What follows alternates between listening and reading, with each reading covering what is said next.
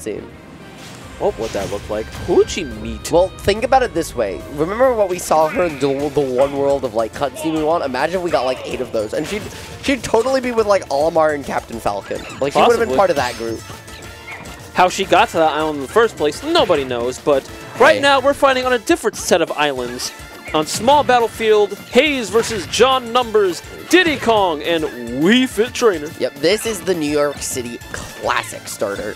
Right, as of late, these two characters love it here. No top platform to mess up the movement, to mess up the ledge traps and the corner pressure that these players are known for, but the space to make it happen all the more often. They're looking to scramble and scrap, but Numbers controlling this banana, in theory, is huge, but Haze trying to make him pay. That soccer ball, though, gonna give you another chance, and Haze trying to find ways in, but keeps just getting stuffed out by the wall of hitboxes Numbers has put upon him. So I want to point out, we just saw that first stock get taken by a Hail Mary F smash, beating that Hail Mary monkey flip. Numbers has gone on record saying that he will sometimes neutral get up into F smash specifically to see if the opponent falls for it. And it's happened a shocking, alarming amount of times. Listen, that's what they call a chump check. Kinda, yeah.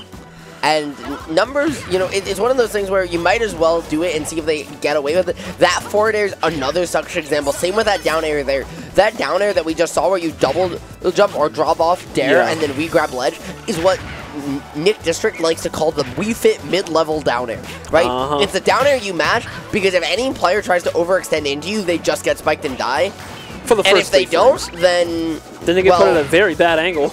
Well, it's like, if they don't, then they can punish you, but most people don't. So it's not that good, but it works a lot better in practice than it should be in theory. And speaking of better in practice than theory, I mean, that banana toss, Haze was thinking of something that didn't come together, but at least gets to redeem it by getting on the board. Do you know what I just realized for the first time? Like, after watching John Numbers after all these years between 2 different sets of games? Do enlighten me, friend. So, Xeno, you know how... We were talking about this just a little while ago, you know, pay Devin to be a meteorologist because it always rains on days when Numbers is playing. It just occurred to me, Numbers holds the sun that parts the clouds. That's why it's always raining. He has the power to part these clouds and always does it to win. Listen, the question is whether it's going to rain. And look at that! Whether it's going to rain or shine. Down here.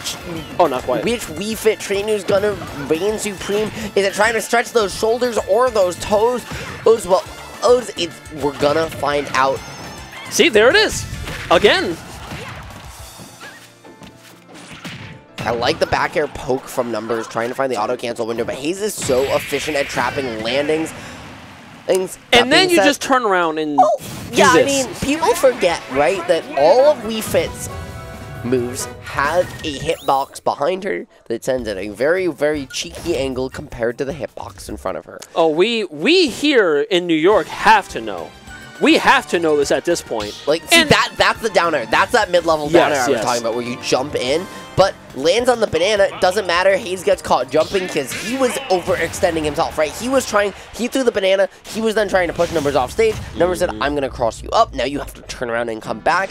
You have no resources to punish me, so I can be as aggressive as I want. Hey, look, speaking of music choices, we were talking about this just a little while ago. Well, yeah. The rare KK Condor. It's a Xenosaga. True. In top 4. Of course we're going to see KK Slider. Yeah, that's how you know this is on a Saturday. Yeah, no, it's like that TikTok trend, right? We're Xenosaga. Of course we have KK Slider at 8 p.m. God bless. Now, this is Haze's counter pick, opting to go to Town and City. And as I... Thank you for not falling into that, by the way. But as I always say, no one goes to Town and City with good intentions. No, you are trying to cheese somebody somehow with those side blast zones. And Haze so efficient, right, at carrying you into those edge guard scenarios just like this. But is it enough? Trying to find any way to punish Numbers at ledge, plus trying to use these side platforms, I think a huge part of why he's going here as well. To just mix up his own ability to get off out of the corner.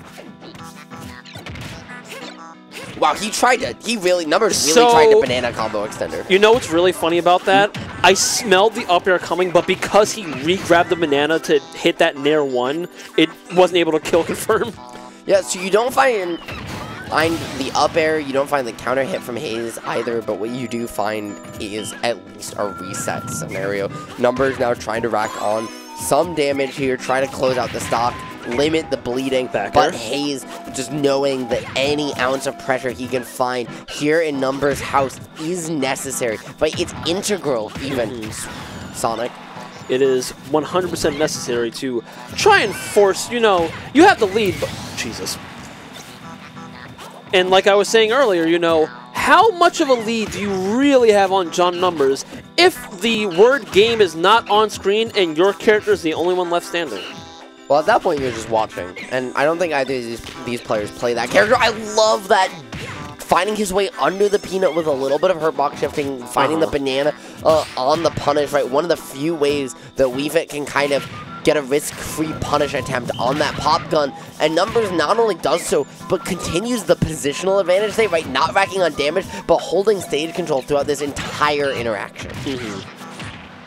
Like, he still hasn't reset it, right? He's just being forced to play the game on his terms and finally resetting it. But even then, Numbers, right, gets to save by the platform. No problem, no time in the corner, right? Pass, you get a pass go, collect your 200, nobody's business. And he has not been, obviously, like, it's Wii Fit. She's going to go to ledge eventually, but, like, Numbers has been playing this mostly center for the most part. That's how he's racking up all this damage. And, you know, we meme about John's playstyle, but the man knows how to scrap if he needs to. He knows how to scrap and scramble his whole way through. I love the poke attempt, but Haze's barrels... Yeah, that was objectively the correct answer. They've been surgical.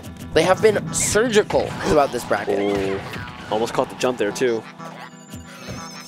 Catch it. The salutes, the banana, the pressure. I like that Numbers is willing to back away here and just toss it off the reset. For Haze, that banana being in play, even if his opponent has it, is such a huge resource for him that when it goes off the table, he has to back away and reset because that was cheeky. Right, it takes one hit for you to just steal a stock away. And if you noticed, he actually he was clapping down tilt to push him further into the banana peel. Yep.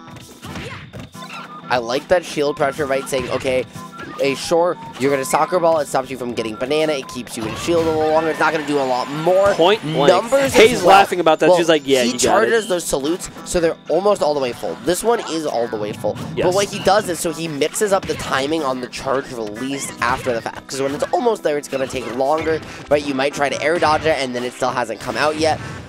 Haze not a high enough percent for down throw back air, so instead Numbers gonna just rinse, repeat, and whittle away the stage control one step at a time. You know, at some point, I need to ask John to when he's done playing a set, I need him to take a picture of you know how when the matches ended, there's the stat screen? I need to see Numbers take a picture of how much percent he's healed over the course of a 5-game set. Well, I mean, it's doing dividends. Every game, but yeah, it absolutely does, right?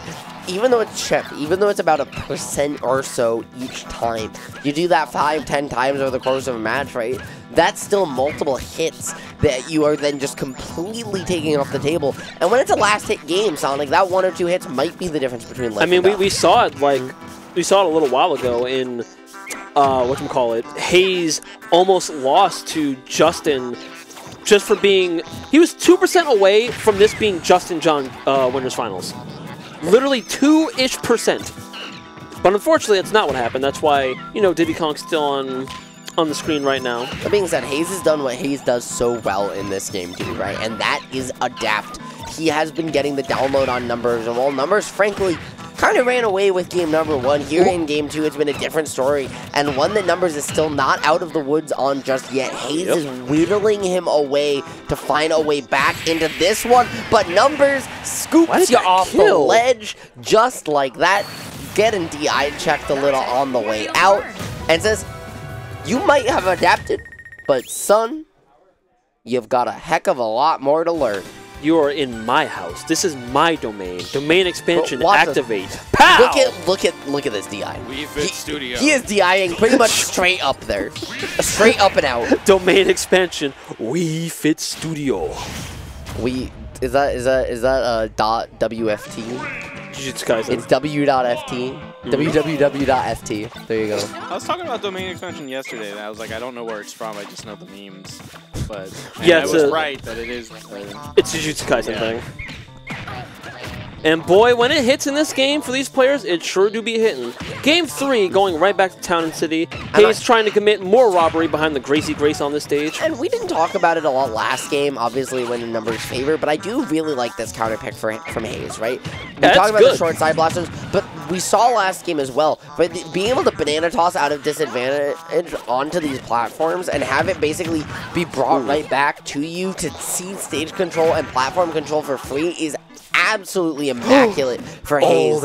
And numbers, he saved them. He came up short. He went into that intentionally. That was so incredibly intelligent by John Numbers. That was almost a reversal too, because hey.